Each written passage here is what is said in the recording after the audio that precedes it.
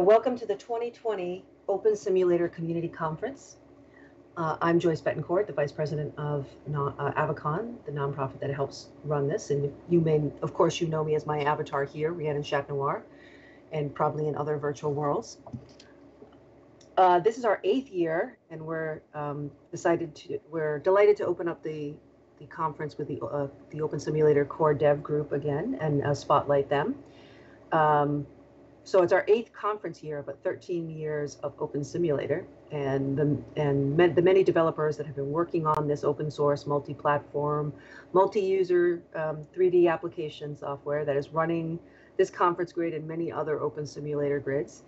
And of course, yes, the hundreds of public grids and the many private virtual grids that we don't even see. I'll put a link into chat in a second about the stats for the active grids. In this video, well, we have a video, and I'll actually add that here too to the chat. We put together a video, as we usually do, of the core contributions, like the dev that's happened in OpenSimulator over the years, and here's the URL for that.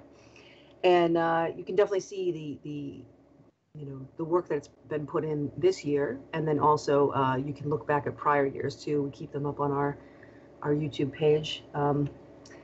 And today we're going to have Lear Lobo as the co-chair of OSCC with me, who's going to be moderating this panel. Do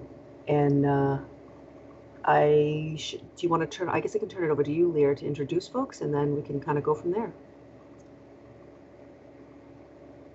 Thank you, Joyce. Okay, thanks. Yes. Thank you, Joyce. And hello, everyone.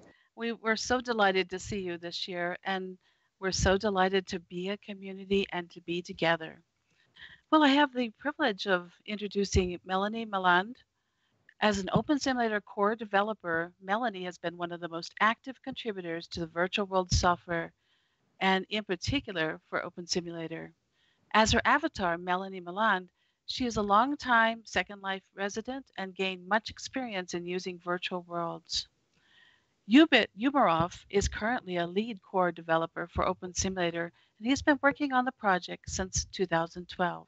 He was instrumental in coding and implementing into the OpenSimulator codebase many of the updates that were part of the OpenSimulator 0.9 update and developing the upcoming releases. Crista Lopes, as Diva Canto, is a professor within the Department of Informatics, Donald Bren School of Information and Computer Sciences at the University of California, Irvine. She is an IEEE fellow and, of course, well known for her contributions to OpenSimulator and to the hypergrid. Robert Adams has been an OpenSimulator core developer for many years. His OpenSimulator work includes the BulletSim physics engine, the DSG distributed scene graph simulator experience, and many performance improvements. Outside OpenSimulator, he has been a computer developer and researcher for 40 years. He has a current interest in distributed simulation and robotics. And then we have Kevin Cozens, who is Andrew Hellishank's. Kevin has been coding for open source projects since 1992, including being a member of the OpenSimulator core developer team since March of 2014, and created or maintained several add-on modules, including the OpenSim Search, the OpenSim Profile, and the OpenSim Mute List, the modules that are used within the OpenSimulator project. You can find him reporting bugs, bug triaging, and updating the OpenSimulator project. Well, thank you to our core developers. Let's begin the session. So let's see, how is everyone doing today? What is new with each of you? I think I'll start, who would like to begin first? Would anyone like to talk about what you're currently working on? Let's see, Crista. Good morning, everybody. It's absolutely a thrill to be back here on OSCC for what's like the 7th time, 8th time? This is the 8th annual. You're right. It's unbelievable. And especially this year that so many other conferences out there are going into some form of virtual environment. This one continues to be the one that I think is my favorite of everything. There's a really nice feeling to being in a 3D virtual world and not just on Zoom. It's a pleasure to be here. Uh, this past year, I didn't, because of many things happening, including having to deal with COVID in the family and lots of other things. I didn't have as much time as I would to contribute to the code base of OpenSim. So my contributions this year were mainly to make sure that I'm paying the bills to continue to have the OpenSimulator hosting up and running, and updating the Diva distribution every so often. But I have been following from here, been closely following what is going on in OpenSim, and of course I think that Ubit should go next to see, because he's the real main contributor for the past couple of years. Thank you, Crista. And to the point you just made, with 178 contributors and over 496,000 lines of code, we are so appreciative of everyone's contribution, past and present. Ubit, what's happening with you? Hello, everyone. Glad to see you all again. Well, I've been working, adding new bugs and things like that to our future release 092. That is a bit overdue because I keep adding changes and not giving enough time to check if it is a good release candidate. Basically that. Okay. Oh, that's wonderful, and thank you. And Kevin, how are you doing? Just doing fine, thanks, and good morning, everyone. Been a busy year for me. I do some work in embedded systems, and the work I'm doing for a particular client's been keeping me really busy. In a situation that helping the person out with, and so I haven't been as active with OpenSim as I would have liked this year, although I have been just recently made a few small little minor changes to the modules I maintain, and I also have started a while back an OpenSimulator events module, which would be a module to allow people to make notes of events in grids that they were interested in attending, and that it would be able to remind them of when those events are coming up. That's a work that's started, but unfortunately I haven't had time to get back to finish working on that. And say I work from home, so I've been safe in all this craziness that's been going on. Hoping that I'll have a bit more time this coming year to get back to a bit more OpenSim work. I think that's probably... Yeah, that's great. You have to realize we are so appreciative. I can't imagine what life would have been like this past year if we didn't have worlds like this to come together as a community, to not just socialize and heal, but also to share and to dream of a better future. So I want each of you to realize that it's not so much what you've done this year as what a profound impact you've had on our lives. And I just wanted to thank you for it. Melanie, many of your contributions has shaped our behavior today, and we're so thankful for your guidance. How are you doing in this time of COVID? Well, since I've always worked remotely, I'm pretty familiar with working remotely even during COVID. Nothing much has changed for me. I did lose my job, had to find another one, which I did in the middle of lockdown. I've not done a lot on OpenSimulator in terms of code commits. I think there were like maybe 4 or 5 commits on 3 days in this year. But I've been doing a lot of work behind the scenes for OSCC20 as well as to create an environment where OpenSimulator can be deployed in Kubernetes containers. So that is something that is going to come down the pipeline once I get it worked out how to do it, how to have everybody be able to do it quickly and easily. But I believe Kubernetes container and orchestration are the future, also for OpenSim. Oh, thank you. You know, we were so inspired. What was it, 2 years ago, or maybe 3 now, when you were talking about the opportunities of bridging with other software engines, such as the Unreal Engine. And you made us dream of so many different opportunities. There's been quite a bit of work throughout the community in thinking about these bridging opportunities. Well, let's see. So Robert Adams, Mr. Blue, we saw you dancing up a storm yesterday, and oh, how are you doing? Well, I came by to dance, to support the community.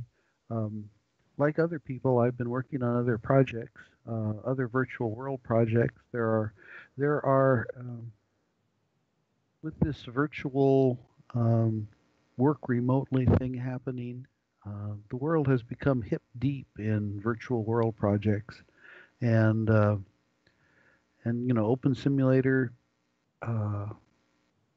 continues to be an example to all the other ones, and I'm here to support the community. Hey, that's great. You know, yesterday we held the educator meetup, and they were talking about Dockers, and I had to laugh because remember last year you had inspired several of them to to take off and try some of your techniques that you were recommending. So Yeah, Ubit. Oh, yeah. I'm sorry. Yeah, go ahead. Tell us about that. Well, I mean, last year I did present at the OSCC the a Dockerized version of an OpenSimulator region, and the code is still out there on GitHub. That's right. And that's it was wonderful to hear that the educational community had picked up your ideas and were, of course, using them. So, Ubit, you were telling me about the environment enhancement features, and I'm not as familiar with it. I was wondering if you could describe. I know you're running it on OS Grid, aren't you? Yeah, so OSGrid is using the latest version of OpenSim, and so several other grids. For example, OpenSim Fist was running also with the latest version supporting the new environment features. Basically, that is a feature that the viewers are introducing that allows more options to define the environment of a region. For example, we will be able to define the environment for each parcel and also for different altitude levels. And also just a few improvements to the wing light system, new features. The moon now can be set independently from the sun and things like that. Okay.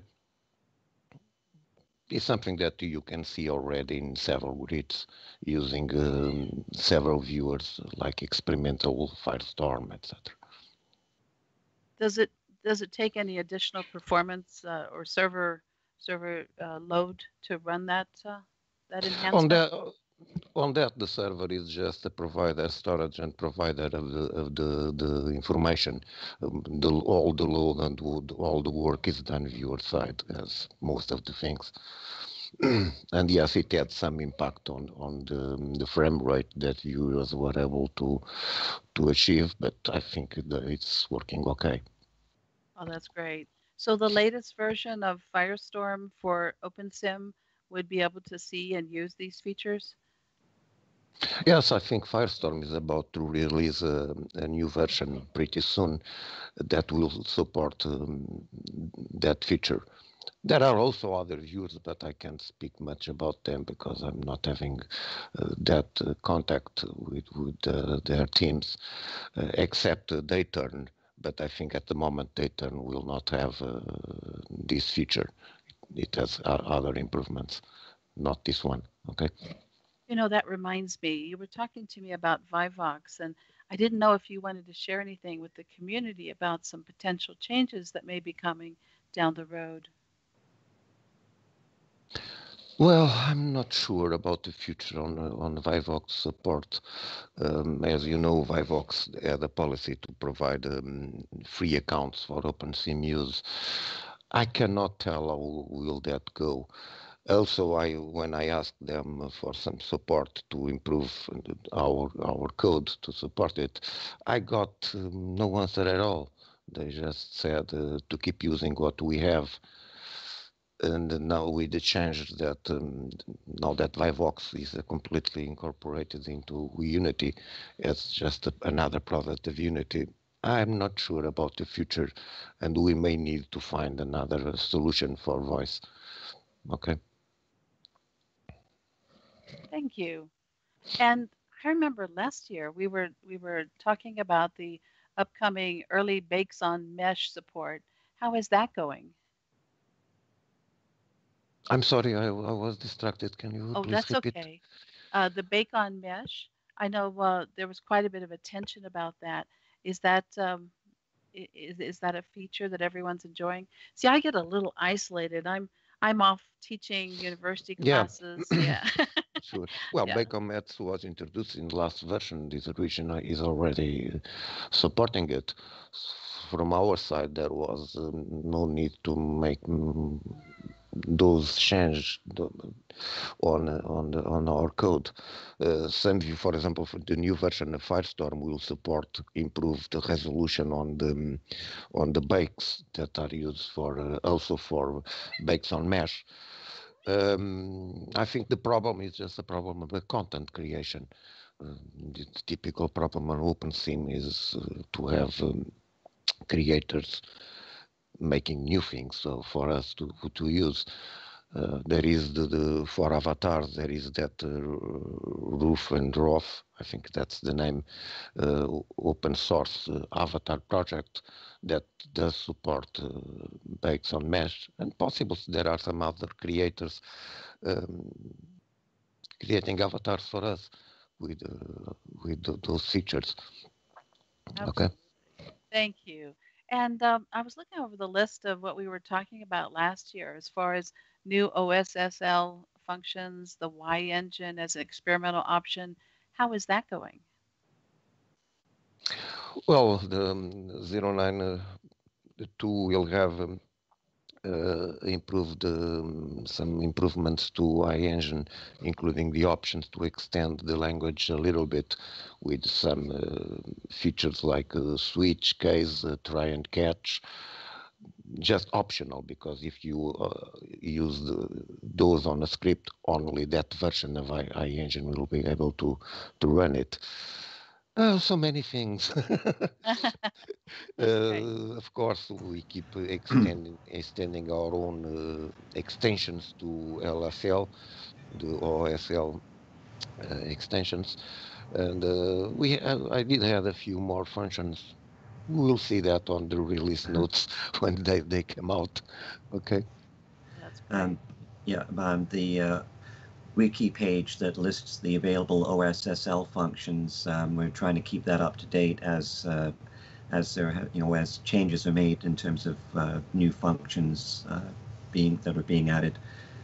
That page is being kept up to date, and the new features are usually flagged so that people want to keep up to date with what's happening with the OSL support. They can look at that wiki page.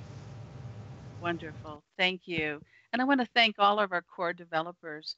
We have a short session this morning, but we will have a VIP session over lunch later with the core dev team. As a reminder to our audience, you can see what's coming up on the conference schedule at conference.opensimulator.org/schedule. Following this session, the next session will begin at 7:30 a.m. and it is entitled We Are Going to America. We encourage you to visit the OSCC20 Poster Expo in the OSCC Expo 3 region to find accompanying information on presentations and explore the Hypergrid Tour resources in OSCC Expo 2 region, along with our sponsor and crowdfunder booths located throughout all of the OSCC Expo regions. Thank you again to the core dev team and to you, the audience, our community. Let's have a great conference.